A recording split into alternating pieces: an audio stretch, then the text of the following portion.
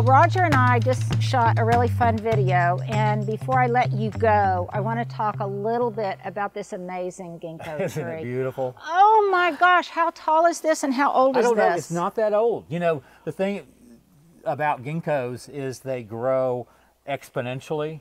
Instead of growing like a foot a year, they grow like a foot the first year, 2 feet the second year, 3 feet the next year. And so it's not that old, but the colors are just spectacular. And they just usually just turn overnight. And they don't last very long, but the leaves are just such a beautiful pattern. Yeah, and it's just a gorgeous shape.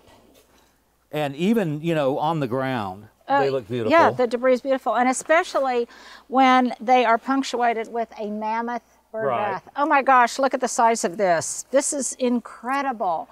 And you normally would think that this would be of a scale that would need to be on a huge estate in a mass expanse of area, but this is, it's just tucked back Sometimes here. an overscaled item like this in a smaller space makes the smaller space feel That's bigger. a wonderful design tip. And then just a couple of more things. I love the textural and color contrast of these plantings over here. It looks wild but tame at the same time. Can you describe what's there?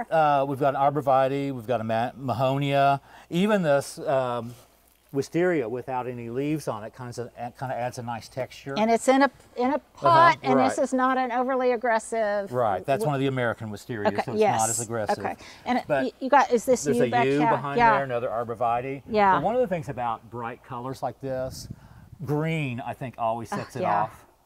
That's so often I see, especially like in the spring with spring flowering trees, the tree that's blooming is the only color you see. Right. And I just think, oh, stick a holly in there, stick something green in there, and it would be so much prettier. And it adds visual weight and evergreen, and it's just a 4-season plant. Well, this little montage is really just exceptional.